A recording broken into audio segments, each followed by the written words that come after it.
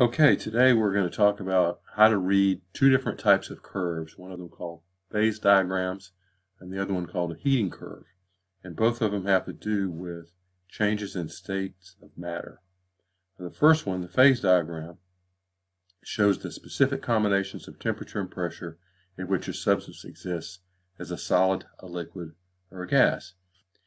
It's not as widely recognized that changes in pressure will also cause differences in whether or not something freezes, boils, or whatever, just as much as changes in temperature. All right, so here is a phase diagram for water, this being the most commonly used example. And you see on the x-axis we have temperature, and on the y-axis we have pressure. And you notice that neither one of these two scales is linear. That is, the distance between the notches is not the same. Some of it's kind of crammed in and some of it's kind of stretched out in order to show everything in one diagram. But you can see here the colors represent, in this particular diagram, represent the three states of matter. You can see solid, liquid, or gas. And you can see all the different combinations of temperature and pressure where something would be a liquid would be here. All the different combinations where, well, in this case, H2O would be solid would be here. And all the different combinations that would lead to a gas would be here. So the only other thing that I want to include here, just because this is the best place to do it, there's something on phase diagrams called a critical point, which is where the distinction between the liquid and the gas is lost. And it's usually very, very extreme pressures. I think for water it's something like 314 degrees Celsius and something like 22 million pascals. You're not going to see anything like that on Earth, but you will see it on the phase diagram, so I wanted to mention that. On the other hand, if we just pick some random spot on the x-axis, anything out past 100 degrees Celsius, we know that we're going to have a gas there. That's going to be a gas that should be pretty well recognized.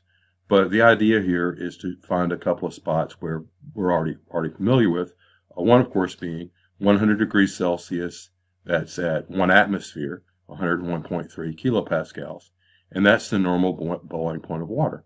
So anything over to the left here is going to be in liquid. Anything over here on the right is going to be a gas. But right exactly on this line, on any spot of the line for that matter, is going to be an equilibrium between water and steam at exactly 100 degrees Celsius. So the temperature at which something, water in this case, condenses is exactly the same temperature at which water becomes steam. But at that exact point, it's in equilibrium. And again, just a notch beyond it, it becomes a gas. Just a notch on the other way, it becomes a liquid. Now, another spot that everyone's familiar with is the freezing point of water, which is also called the normal melting point, because that's the freezing point and the melting point is exactly the same temperature. And again, at exactly 0 degrees Celsius, you have an equilibrium between ice and water.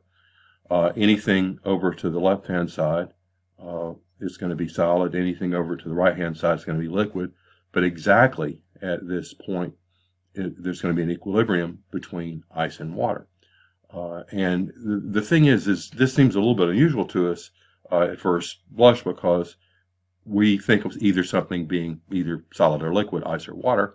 But the thing is, it's very rarely in nature do we come across situations where it's exactly 0 degrees Celsius. So we're not usually familiar with that sort of thing. And even if we did walk out one morning, it's exactly 0 degrees Celsius, we're probably not going to spend our time staring at, the ice or something. So, and I mentioned just a minute ago that anywhere in any spot on a phase diagram, anywhere along the lines, you're going to have that same type of equilibrium. And I mentioned that and pointed out specifically with the little arrows, just simply because that's a very common type of question on standardized tests on this subject matter is basically, what are the lines? What do the lines mean? And the lines mean that's a spot where you've got an equilibrium situation between two states of matter.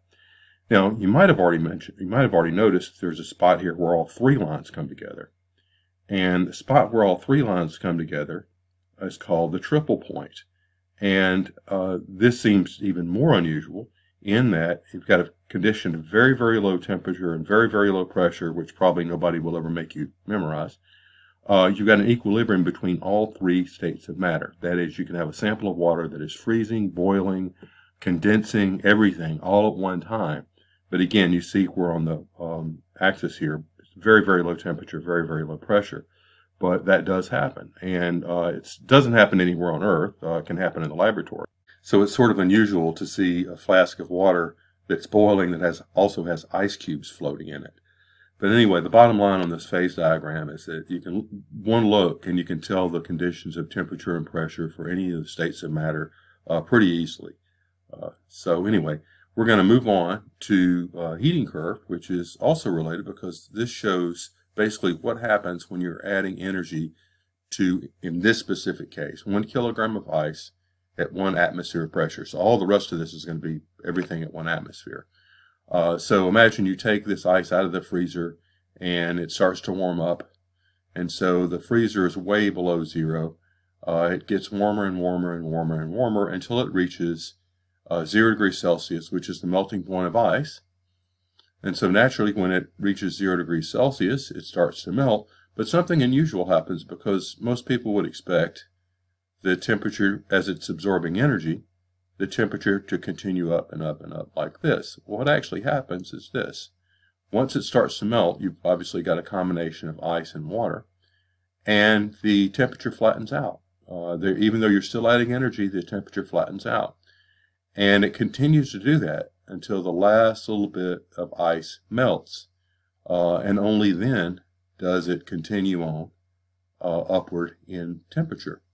And what is happening here is that the energy that is being put in to the system here, where ordinarily it would be used to raise the temperature, in this case it's being used to rearrange the molecules from the solid state into the liquid state, and therefore there's no increase in temperature. It's something called latent heat.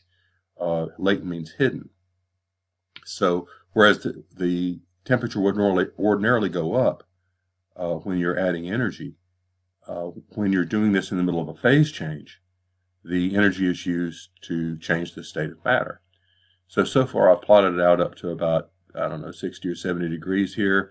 Now this is solid water. There's nothing in there but water, so there's no phase change going on. So the temperature is increasing, and it increases on up until it hits 100 degrees Celsius, which of course is the boiling point of water, and something which now would be sort of predictable is going to happen, which is it will flatten out again because the energy that's being added is being used to change the state of matter instead of to increase the temperature. And so we get a similar flattening out of the curve. So we continue and we continue up until the last little bit of water is turned into steam. And then when we're adding more energy, because again, this whole thing is continuously adding energy, then we get an increase in temperature. So this is a little bit surprising how this happens. So to sort of summarize this, the flat parts of the curve are phase transition from one state of matter to the other. At these places, the sample is absorbing energy without the temperature being raised. And as I said, the energy is going into changing the state of matter rather than changing the temperature, and that's called latent heat. And again, latent means hidden. All right, so to summarize, the state of matter of any substance at any temperature and pressure can be found by examining the phase diagram of that substance. The lines on a phase diagram are where two states of matter exist in equilibrium. They love to have that on standardized tests, by the way. The triple point is the one set of temperature and pressure, where a substance exists in all three states of matter in equilibrium at the same time. That's also a favorite on tests. And then lastly, about that last curve, during a phase change, a substance will absorb energy without an increase in temperature. This is due to the energy going into changing the state of matter rather than changing the temperature. The energy changing the state of matter without changing the temperature is called latent heat. And that is it.